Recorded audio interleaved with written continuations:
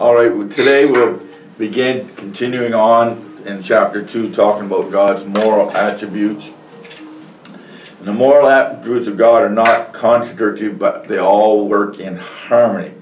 As we talked about God's moral nature: love, light, holiness, mercy, gentleness, righteousness, goodness, perfection, justice, faithfulness, truth, and grace.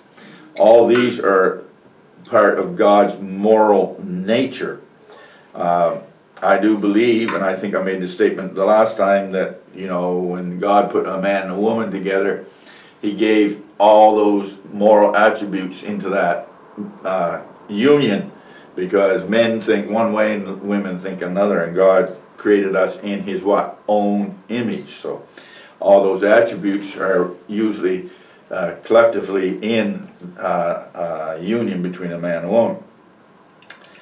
For example, God's holiness required an immediate separation from God, between God and humans, when they sinned. And when you read throughout the Word of God, you understand that God and sin cannot touch. You can get as close as possible, but cannot touch. So in order for God to feel the sins of humanity, He had to take on what? Human form. And because He took on human form, God's presence or spirit does not touch sin, but that human form felt the weight of sin. Do you understand what I'm saying? Because He was God incarnate in flesh, but He had that dual nature. He was 100% human, where He was 100% God. The death of the innocent sinless Christ and the imputation of Christ's righteousness to us to satisfy God's justice and holiness. If, however, we reject Christ's atonement, then we are left to face God's judgment alone. The Bible says some men's sins are sent before them, and some men's sins follow them. What does that mean?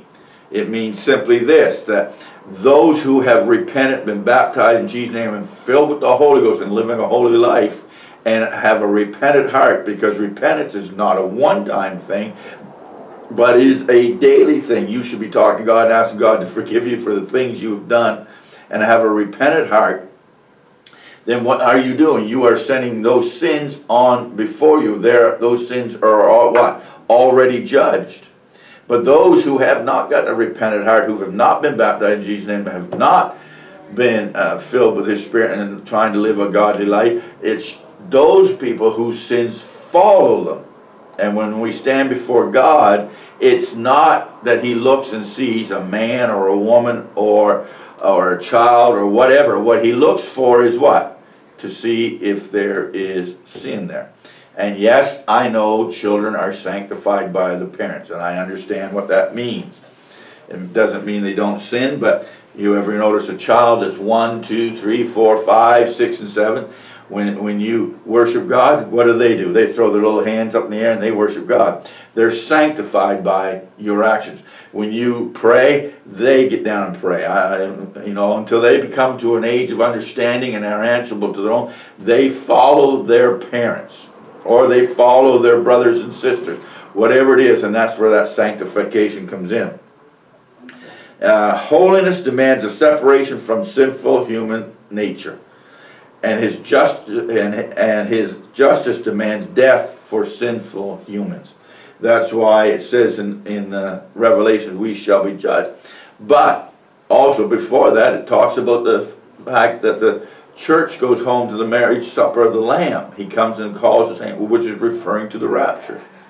Those are the blood-bought. Those are the ones who have prepared themselves to be with the Lord. Those are the ones who have repented of their sins, are not bound by their sins. And if we reject God's love and holiness and mercy, then if we don't accept it, then we will face judgment. Now, another attribute of God is theophanies. A theophany is a visible manifestation of God, and we usually think of it in a temporary nature. God does not stay that way. We know that He came down and showed Himself to who? Moses. as what? A burning bush. Does that mean God's a burning bush? No. He came down and he showed himself to Abraham. And he showed himself, and it's referred to as an angel. Does that mean God is an angel or a man? But no. When he came before Joshua, he was what? The captain of the Lord's host. And Joshua recognized who he was. But he is always the captain of the Lord's host, but he did not manifest himself ever again as the captain of the Lord's host. It was not until he finally enrobed himself in human flesh where he revealed himself to man in the form of Jesus Christ. And with Jacob, he was what? He came in the form of a man, and he wrestled with an angel. And he looked God in the face, is what it says. And he did not die. But we know that that was a manifestation of God. We also know that when Moses wanted to see his face, what did he do? He said, no. He said, I'll hide you in the cleft of the rock. And he said, I'll pass by and you can see my hinder parts, for no one can see my face and live. So the only face that we will see is the face of Jesus Christ. We know that that is the face of God, or the entombment or body of God.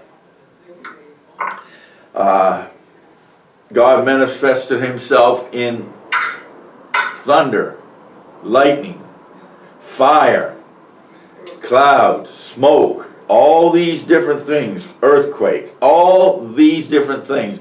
Does that mean God is limited to exposing himself in this nature? No, he is not. Job saw him in a whirlwind.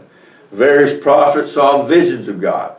Daniel saw the form of a man in where? He was with the 3 Hebrew children in the fire, and he had the form of God, or the Son of Man.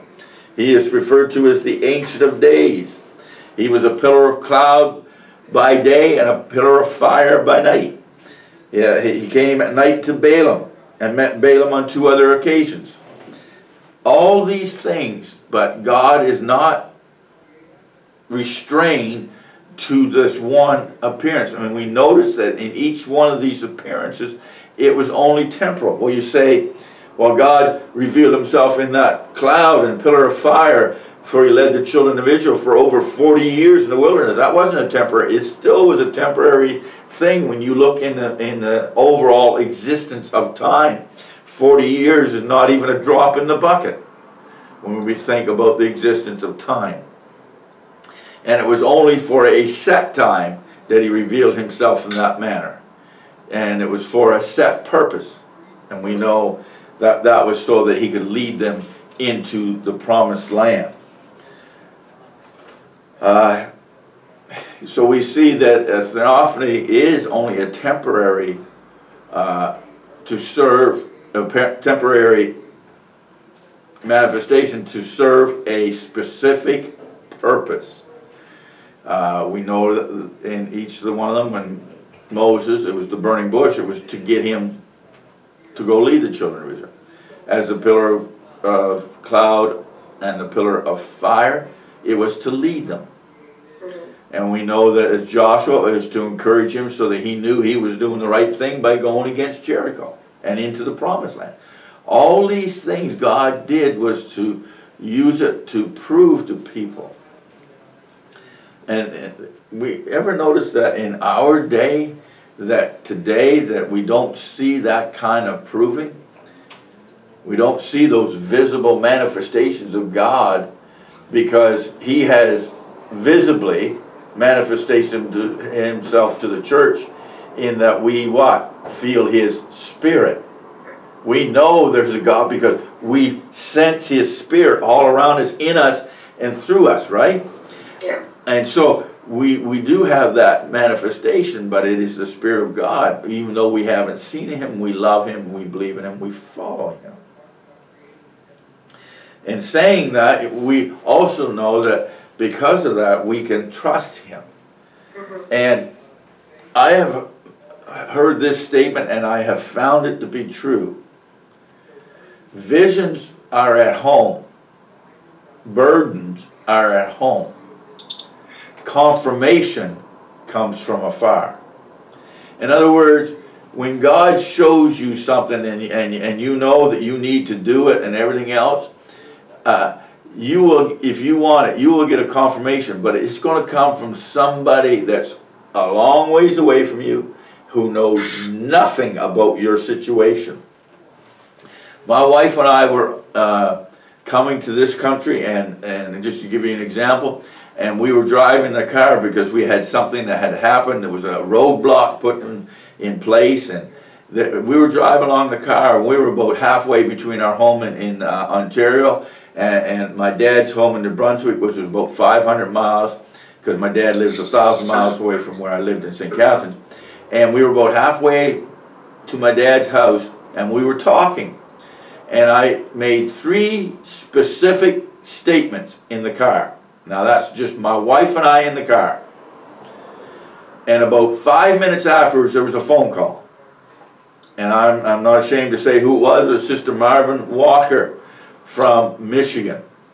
And she begins talking to my wife, and she said, the Lord has showed me, she said, and this was, she said, I'm normally in church today, but I'm feeling sick, and I know she had some health issues, so she said, I'm basically laying here in bed, but the Lord began talking to me, and I called Sister Kelly, and Sister Kelly said, you need to call the Beeks.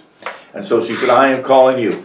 And she began to talk to my wife, and those very 3 statements that I had made, she addressed each one of them perfectly.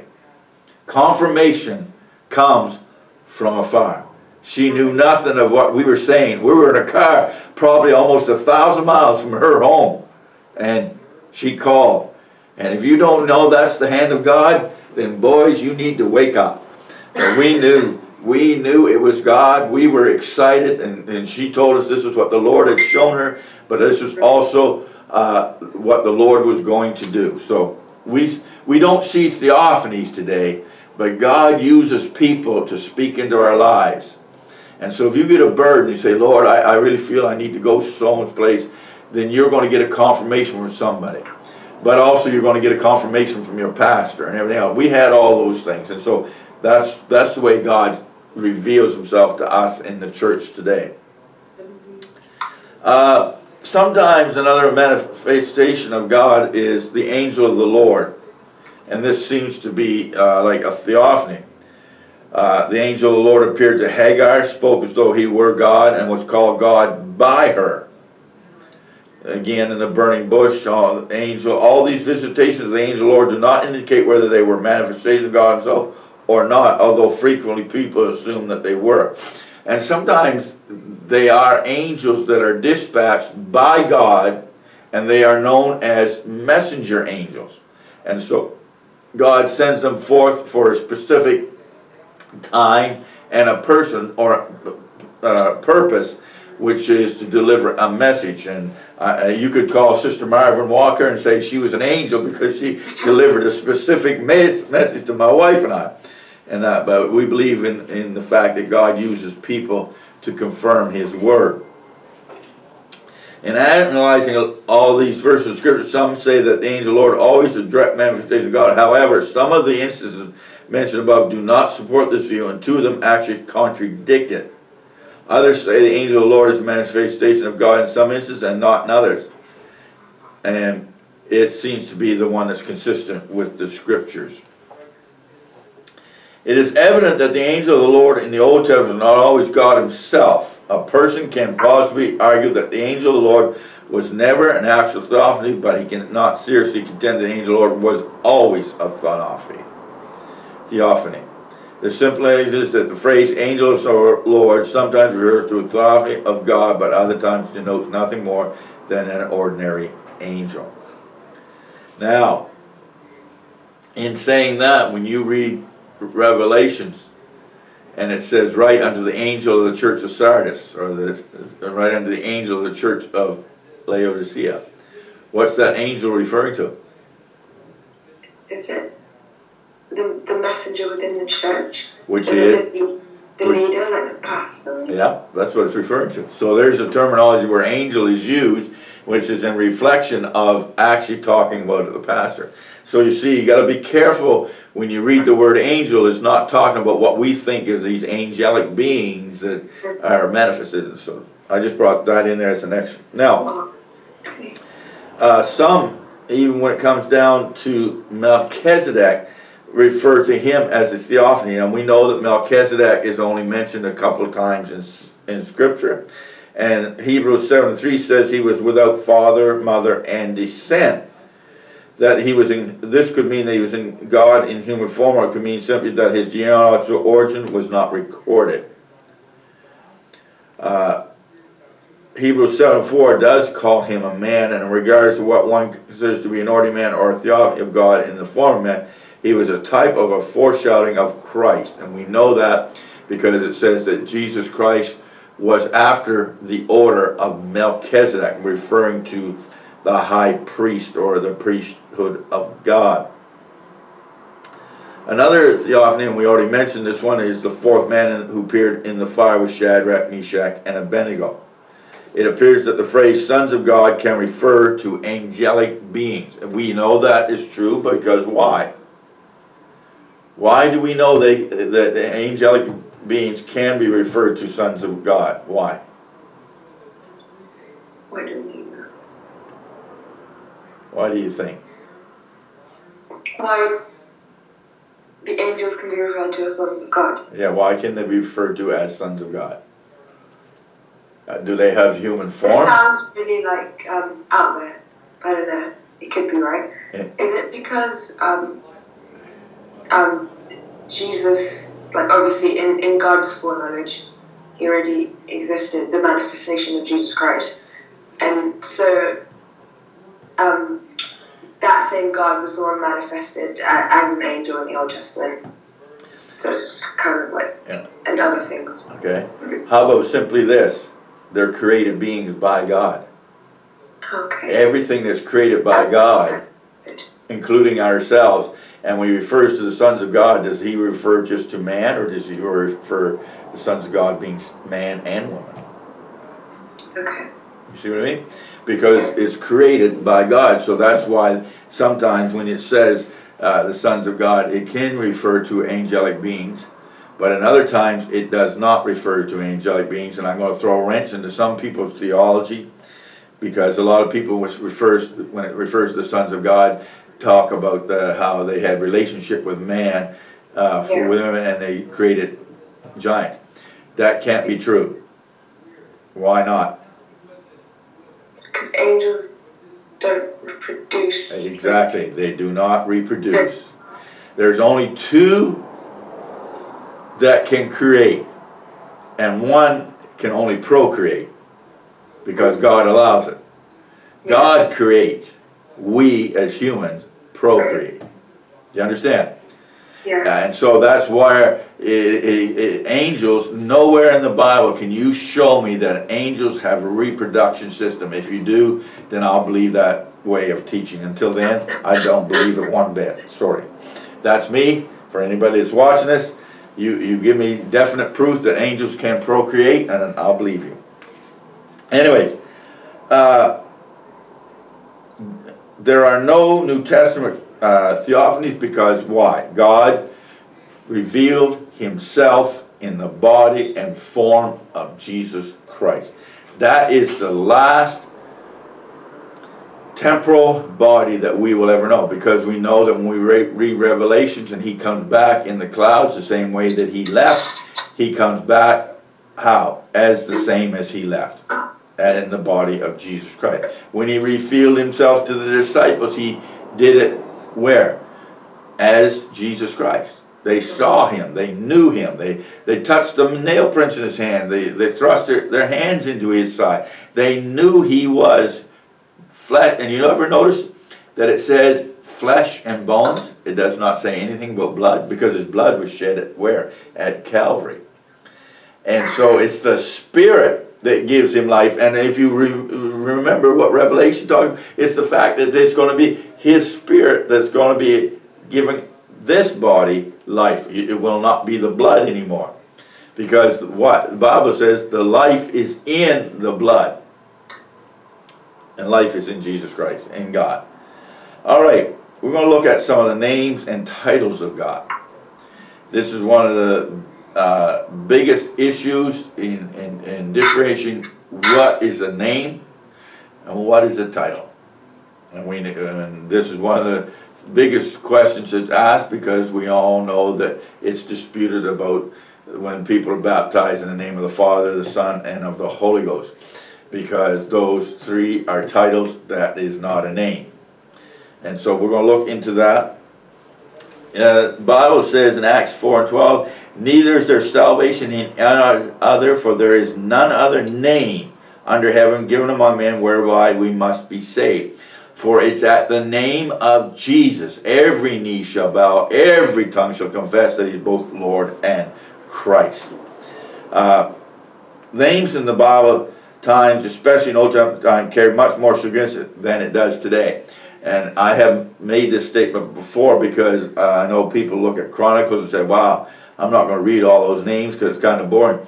But I'm just wondering if somebody ever gets the time to, including myself, to sit down and go through each one of those names and find out what they mean.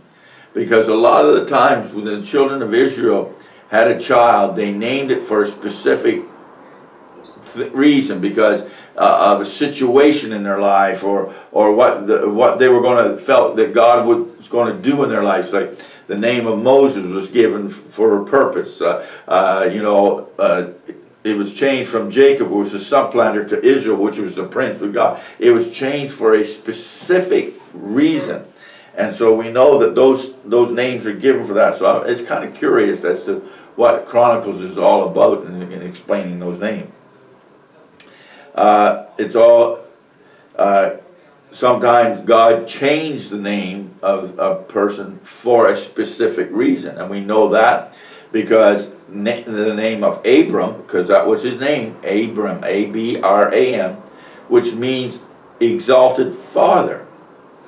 But he changed it to Abraham, which was the father of multitudes, just by adding that one little bit. The same thing, like we said, the name of Jacob, which means heel catcher or supplanter. To Israel, he will rule with God, or rule as God. Now also, Simon, because we know we all say, oh, we love the Apostle Peter, but that was not his name, that was his surname. Simon was his first name, and Simon means hearing. And so he took Simon and changed it to what? Peter, which means a rock. A rock. Okay?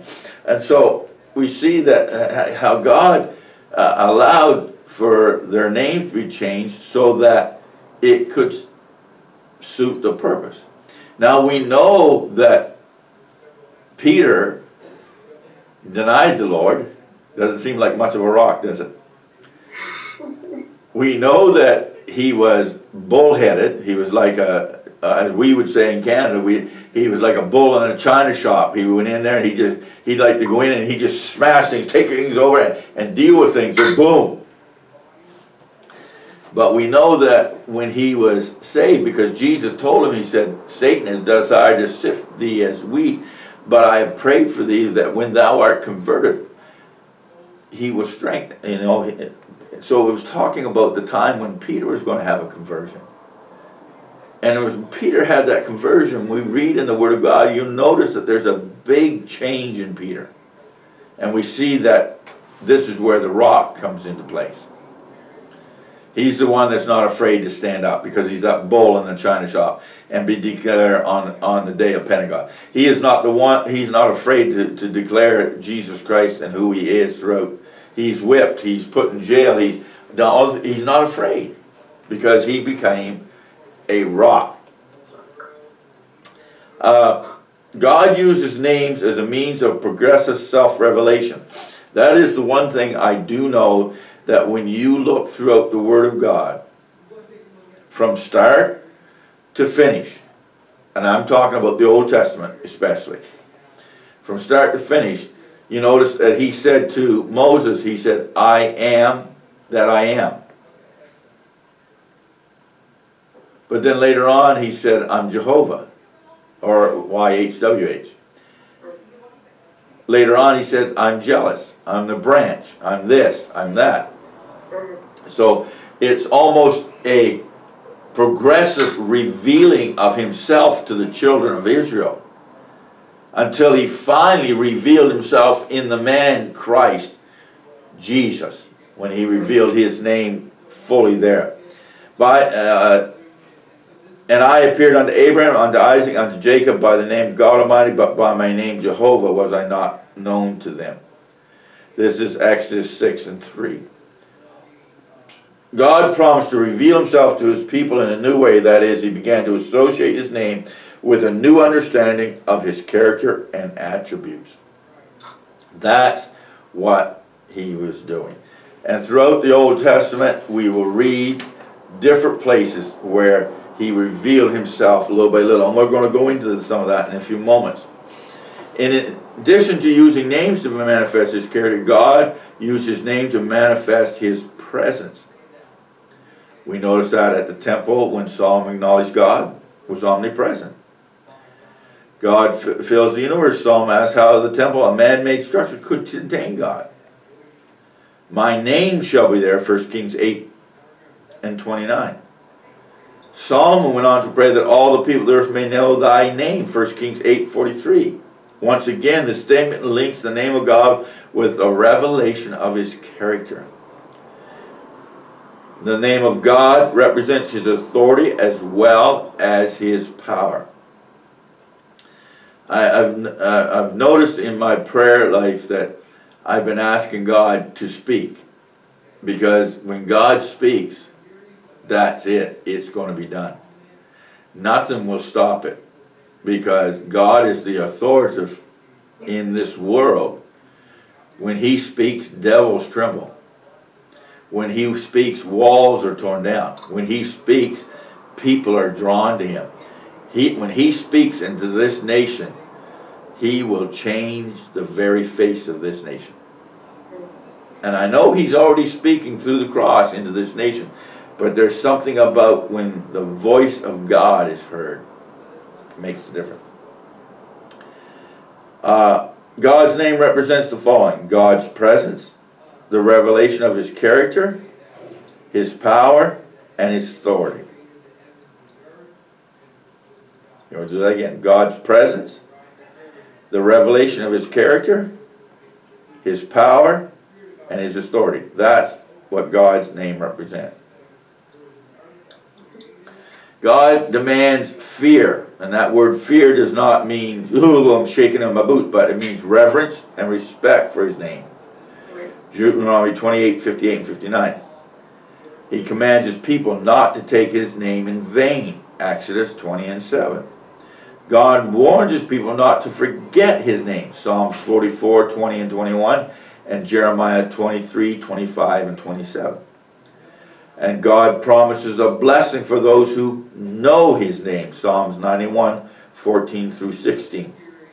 There is a blessing for those who think upon his name. Malachi 3 and 16. So we know that when we think about God, or we think about that name that is so precious, these are the things. We don't say the name of Jesus in disrespect. We call out the name of Jesus in reverence. We hold it so sweetly to our lives.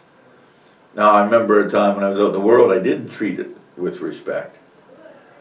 But now, every time somebody swears, I cringe inside. I say, oh God. But that, if you only knew him, that is the sweetest name you have ever said. One thing about a child of God, and you know the mercies of God, and you fall in love with him, you never forget him. You can forget a lot of things, but I don't think you'll ever forget the name of Jesus Christ. Amen. And we do know that God pours out a blessing to those who know his name and believe in him and think upon his name. We know that because the church, we see that in the church at all times. All right, so we're going to look at a few Old Testament names for God. Now, one of the hardest languages to translate the scriptures into has been the English language. It's an own statement. I love working with people of other cultures, because when I do, I ask them to get their Bible, and I begin to ask them questions concerning the scriptures, and I want them to read it in their Bible, so that, and then translate what it says in their Bible into English for me. I've done this several times because I have found that even a Spanish Bible or a Filipino Bible or a Gahanian Bible and a French Bible, those are the four that I have dealt with so far. I don't know if Sister Aluju has a Nigerian Bible. I'll have to ask her and get her to do the same thing. But I always ask them, I want you to translate directly out of there and say what it says in your Bible, not what it says in the King James Bible. And when I've done it, I've noticed that there's a big, not difference, but there's a big punch to it. In other words, the other Bibles have more emphasis on what I believe than the English Bible. I think it's in the French Bible or the Gahanian Bible, and when it says Acts 2:38, it says repent and be baptized. It doesn't say that in their Bible. It says repent and you have to be baptized. Okay. So it puts more emphasis on what we teach and believe. So in saying that, let's look at the difference now. 1, 2, 3, 4, 5. There are 5 different names for the word God. Elohim in Hebrew, in English, means God, in Genesis 1:1. El, which is Genesis 14 and 18, still refers to God. Eloah, which is Nehemiah 9 and 17, also is God. Elah, Daniel 2 and 18, is the Aramaic form of the word God. Genesis 15 and 2, Yahweh, or YHWH, again. Lord, or YHWH, or YH, Genesis 2 and 4. These are the meaning.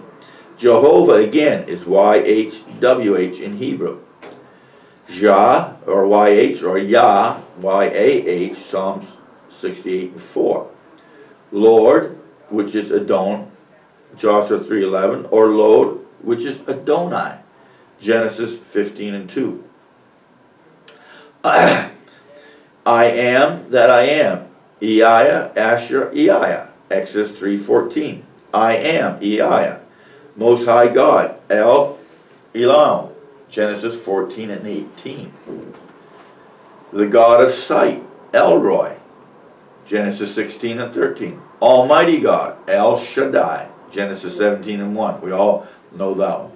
Everlasting God, El Olam, Genesis 21 and 33.